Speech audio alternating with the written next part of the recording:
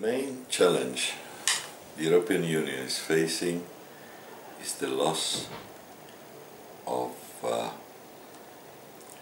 confidence of the citizens of the member states. Because if you remember the Lisbon strategy, the promise was more and better jobs. The result is less and worse jobs and high unemployment.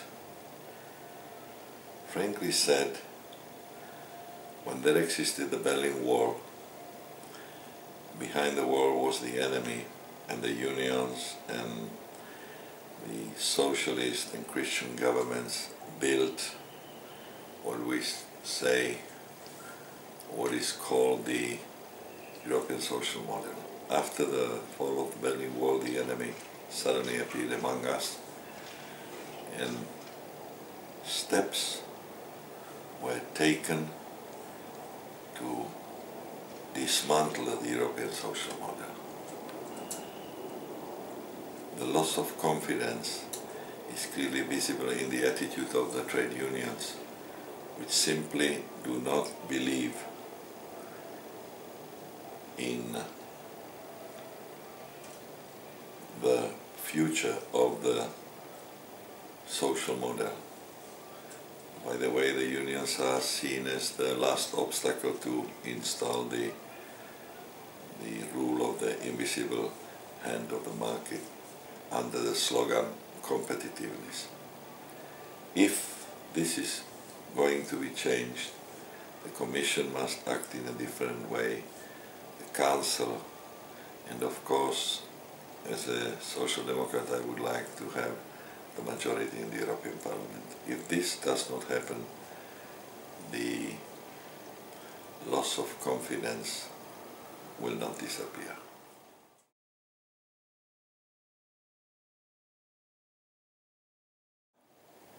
To change the route of the European Union, to start approving laws which will create a positive atmosphere in Europe, to start fighting against those neoliberals who think that low taxes, weak unions will make Europe competitive. This simply is not true. If you look at the Nordic states, they have high taxes, strong unions, great redistribution, and they are all competitive. So for the future it is necessary that the European Union will copy the good examples existing in some of the member states. I spoke about the Nordic states, but I can mention also Austria, and not invent new and, I would say, even stupid slogans which do not have any result. My position as an old trade unionist is to do my best to convince the trade unionists that it is worth going to the elections. They must come to the elections. They must not react as they reacted in the last election, ignoring the elections, not giving the vote to the socialist or social democratic candidates, because if they stay at home, the result will be the European Parliament full of populists who will not offer any solution.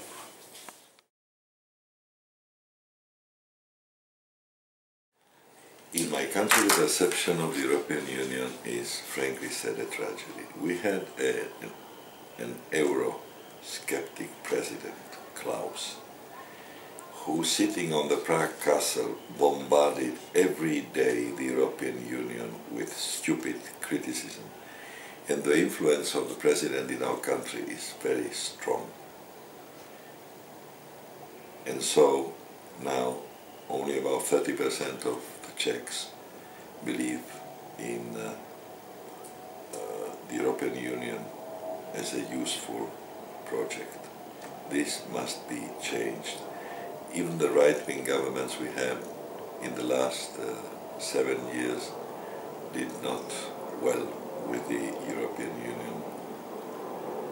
We play the role of not of a useful idiot, but of an unuseful idiot, complaining about everything, criticizing everything. And the press also plays a very bad role, informing only about the troubles the European Union is facing, never informing of the positive steps the Union has done. This can change under the new government, which is created by 3 coalition parties which are pro-European. Okay. And we have now a new president who is also pro-European. And I believe that this could change the attitude of the Czechs. But of course, the main trouble will be the participation in the elections, because usually it's very low. We hope to have a good campaign and to persuade people that it is good to go to the European elections.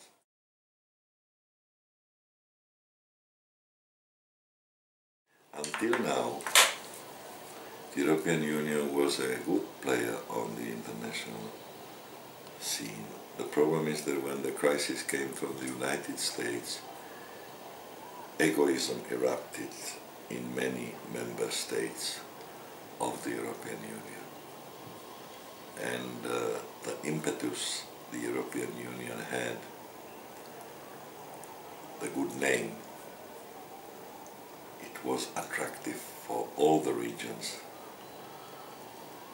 has been lost. And the European Union must act in a very professional way to change this tide. The problem also is that in the European Union, usually when something was adopted, rules, and somebody violated the rules, nothing happened. So the so-called political correctness sometimes is an obstacle. We should be more open, more fair, and those who are members of the club and violate the rules must be criticized, and steps must be taken to avert in the future a similar behavior.